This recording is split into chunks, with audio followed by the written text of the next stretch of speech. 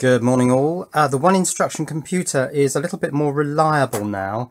I've put a lot more of the power distribution wires on here, and it's running a little demonstration program, and I thought while it's doing that it'd be quite a good idea, let's move that up fractionally, to just sort of explain what this thing is doing in an effort to try and explain how it works. So at the moment it's running a sort of 2-instruction program. You can see the 2 instructions appearing alternately on this display here. But let me start down here with what you could think of as the program counter, but it's not a counter, that nothing is actually counting. So I'm going to call it the program sequencer. It's a RAM chip buried under all that wire, which holds information on the next address to jump to. So you can see that it's jumping between address 0 and 1. It's a very small loop of just 2 memory locations. Now at address 0, that RAM contains the data 1. So when that gets latched through this latch, the next address that it jumps to is 1. At address 1, this RAM contains the value 0. So when that gets latched through, it simply jumps back to address 0. Now these RAM addresses are shared between these 2 RAMs. These 2 RAM chips are always sitting at the same address because of these pink wires linking one to the other. So this second RAM here contains the actual computer instructions. And if we look at these 2 instructions and we read them in hexadecimal, we can make the most sense of what they actually are. You can see that alternately we have 0, 2 and 1, 2.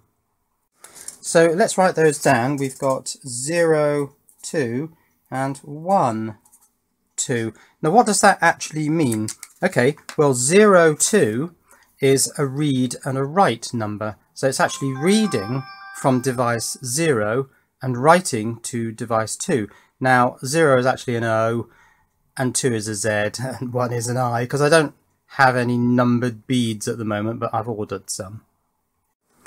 So you can see that when the computer executes the instruction 0, 2, it's copying the pattern of bits from device 0, which is a set of switches, to a pattern of bits on device 2, which is a set of LEDs. Now you can see that the center 2 switches here are up, and one of these patterns is that the 2 inner LEDs are on. The other instruction is 1, 2, so that one reads from device 1, which is another set of switches where the outer 2 switches are on, and you can see that when that instruction is executed, the outer 2 LEDs come on. So this One Instruction Komputer has one instruction, and it is kind of copy, or you might think of it as move or store, or even transport. Transport from a readable device, in which case, in this case, it's a set of switches on a buffer, a 74HC541, to a writable device, and in this case, it's a latch, a 74HC574, with a set of LEDs attached to it.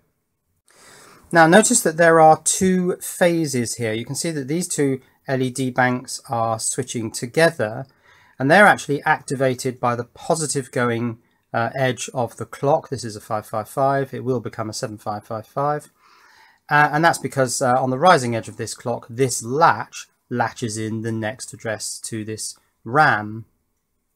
You can see that in the data part of the computer, these wires here are the data bus. It happens on the other edge. This latch, it's actually this latch here, is putting the data onto these LEDs when this LED goes off.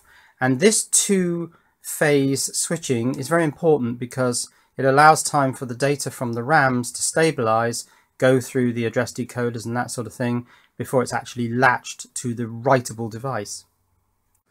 So let's see how easy it is to program this computer. I'm going to turn the power off. Turn the power back on, and we should get garbage data in the RAMs. And you can see that we've got garbage data in the go-to RAM, the RAM that holds go-to addresses. It's actually got quite a long repeating sequence there. We've also got garbage data in our program RAM, the RAM that holds the computer programming instructions. So let's program this. It's relatively quick. I'll turn off the clock. I'll switch it from continuous running to single step. I'll reset this latch so that we know we're at address 0, And at address 0, I'm going to write in the value 1, that's written in. When I single step the computer, it goes to address 1.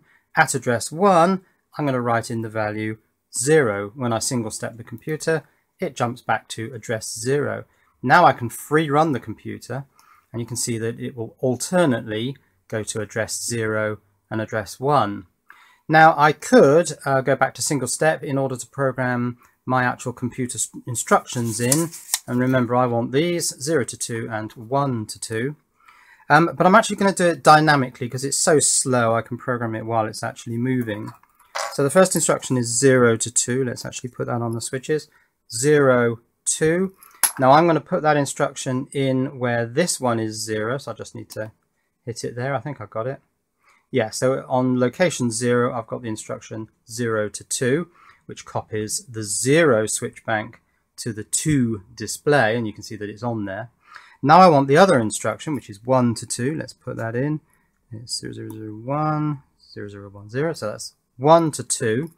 I need to program that into this RAM chip at the correct point on here where that LED is on, so let's do that. So it's there. And now you can see that I've got my alternating instructions 0 to 2 and 1 to 2, and we're copying the 2 switch banks. Here's my pointer. From these 2 switch banks alternately into the LED bank.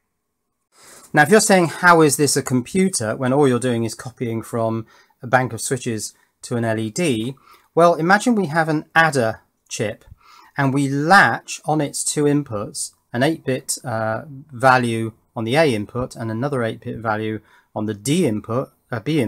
We'll need 2 latches for that.